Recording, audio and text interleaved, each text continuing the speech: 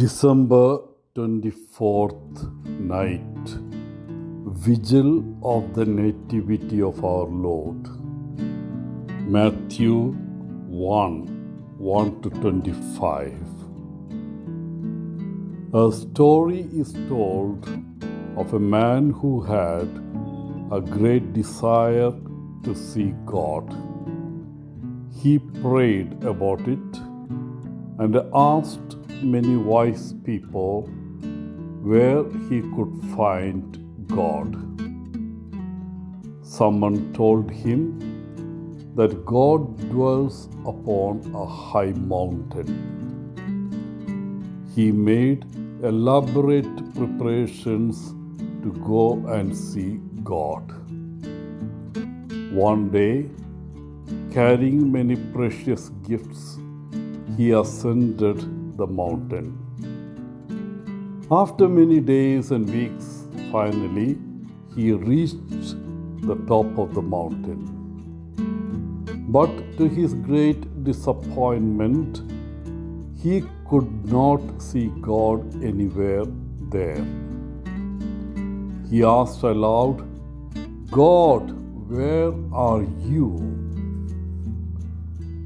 Then he heard a voice whispering, "God has gone down to the plains to meet his people." In the Annunciation story we hear tonight, all this took place to fulfill what the Lord had said through the prophet. The virgin will conceive and give birth to a son, and they will call him Immanuel, which means God with us. Today we celebrate the feast of God with us, Immanuel. God always wanted to be with us human beings.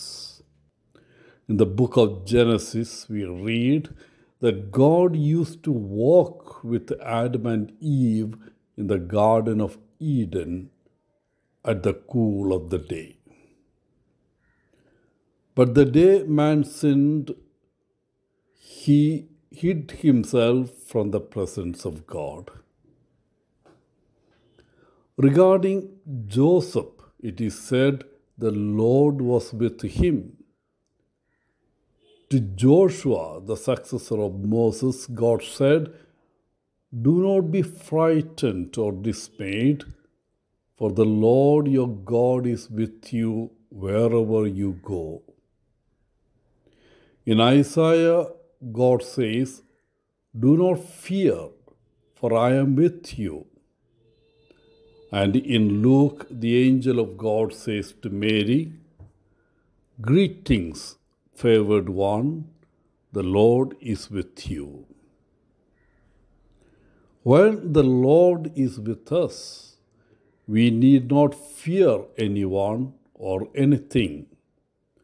With the psalmist, we can say, "I keep the Lord always with me, because he is at my right hand, I shall not be moved."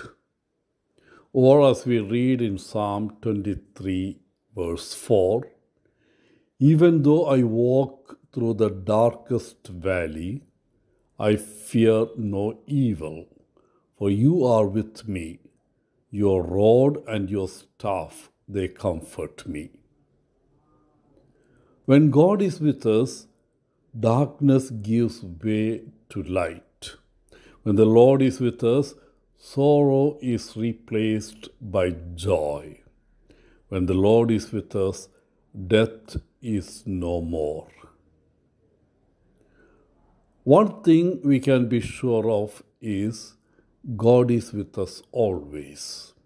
The question we need to ask today is, am I with God always?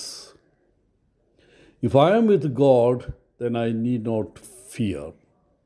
When I am sure that I am with Him, then there is no room in my heart for jealousy or hatred. In His presence, we cannot cheat, rob, or ill-treat our neighbors. Dear friends, today as you stand in front of the crib, you may ask the child Jesus to bless you with 3 boons. But make sure that you also promise Him 3 ways how you are going to invite Him into your life. Wishing you a happy and peace-filled Christmas. Father Paul, CSSR from Kerala.